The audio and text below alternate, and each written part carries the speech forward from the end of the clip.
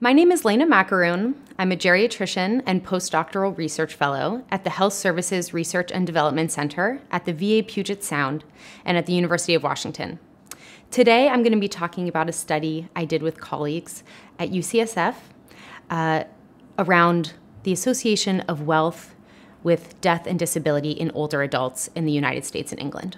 So we were curious to understand the relationship between wealth and two major health outcomes in older adults, death and disability. We were also curious to see if the relationship differed between the United States and England, as these are two countries that have vastly different healthcare and social safety net systems. We analyzed data from the Health and Retirement Study, known as HRS, in the US, and the English Longitudinal Study of Aging, known as ELSA, in England.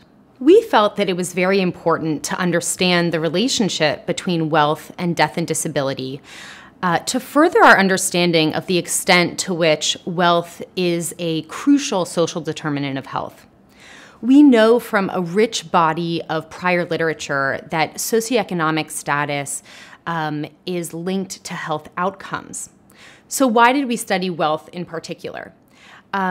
Most of these studies have used income as the primary marker of financial resources. However, many older adults are retired, and income may not accurately reflect their purchasing power in older age.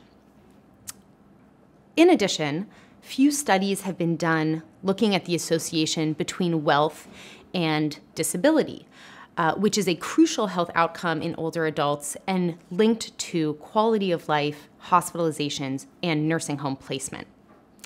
We also wanted to look at the difference between the United States and England, as these two countries have very different healthcare systems and social safety net systems. For example, in the United States, universal healthcare access only comes after age 65 with the initiation of Medicare. Whereas in England, universal healthcare access is available starting at birth through the National Health Service. We analyzed data from the ongoing Health and Retirement Study and the English Longitudinal Study of Aging.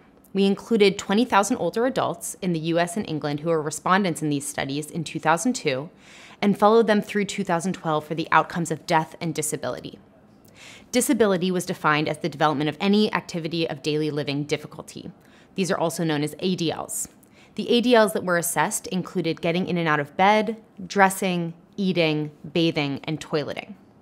We then separated the groups into two age groups, 54 to 64 and 66 to 76, so that we could observe if there was any difference in the relationship between wealth and death and disability before and after age 65, which is when Medicare becomes available in the United States and when the major retirement benefits become available in both countries. Wealth was our major predictor of interest and was determined by a number of financial variable questions in HRS and ELSA. Questions around financial assets included things like the net value of real estate, businesses, retirement accounts, and stocks and mutual funds, for example. They also asked questions about debt and subtracted debt from financial assets to get total wealth. We found that in both the younger and the older cohort, and in both the US and England, lower wealth was associated with higher hazard of death and disability across the wealth spectrum. For example, in the US, in the older cohort, comparing the lowest wealth quintile to the highest wealth quintile, nearly 40% of those in the lowest wealth quintile were dead by the end of 10 years, compared to only 20% in the highest wealth quintile.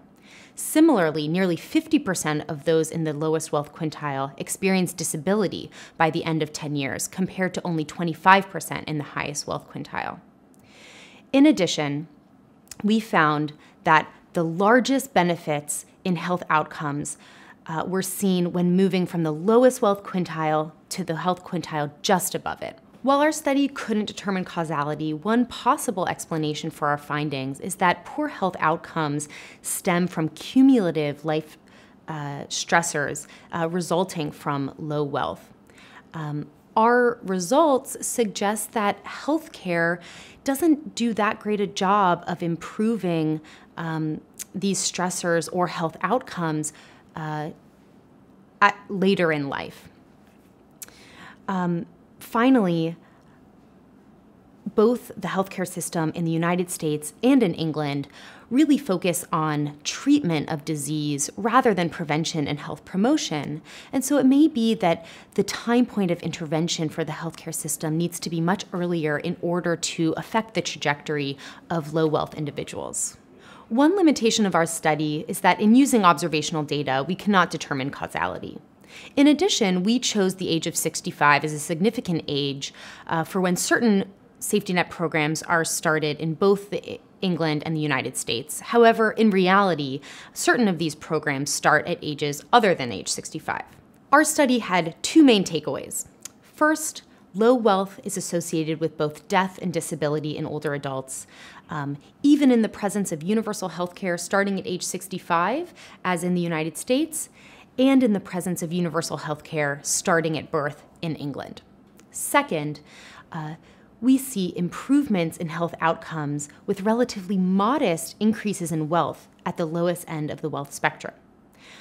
Our results support that wealth is a strong social determinant of health and may inform policymakers and lawmakers in these two countries aiming to improve population health to focus on fiscal and social policy in addition to health policy. Finally,